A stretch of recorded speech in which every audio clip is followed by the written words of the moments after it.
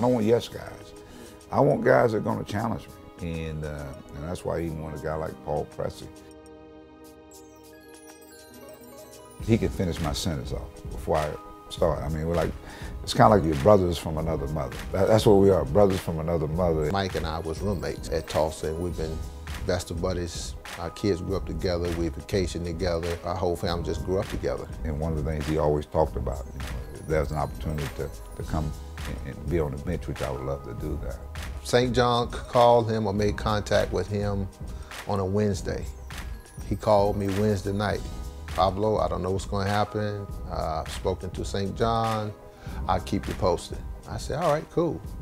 Next day, he calls me back that evening. He said, you got your bags packed? I said, I keep my bags packed. I keep a winter bag and a summer bag. It happened that quick. In a day and a half, they hired him. Maybe a month or 6 weeks later, I came on board. I told Mike the first opportunity I got with him, I said, I have one agenda. I said, to help you build a team to a championship opportunity. And I said, and that's what I'm all about. I said, if you need me to sit behind the bench, up in the stands, you need me to be the 5th, the 6th, the 7th guy, it does not matter. How can I help? And he said, well, I want you to come in and mentor my players. I want you to talk to them about the pros and cons on and off the court. Give them some of your experience as a pro player, as a college player. Talk to my staff the same way. And that's what I've done. I value, his coaching pedigree. He's had a chance to coach some of the best. And I think that's so important on our basketball staff. You have someone who's been there, done that. Because all our kids, they come with aspirations of playing at the next level. Well, I got a guy that did it, coached it, scouted it, okay?